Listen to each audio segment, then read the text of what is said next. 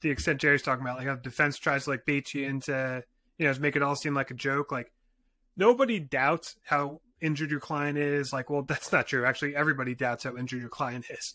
But like the reality is the guy I'm sitting next to got really hurt. He went through a ton of medical treatment. This has been like a catastrophic process for him. But like he's a human being. If he lived every minute of his life like reflecting on that, he'd just be a miserable, miserable person. But so I'm like, but just don't project out there that this is all like, oh, like whatever, like, hey, look at these photos. It's like, this is so serious, whether you like realize it or not. Everything you're doing in this courtroom is like getting analyzed by them. Like they could seem like the nicest person, but you're always kind of under the microscope.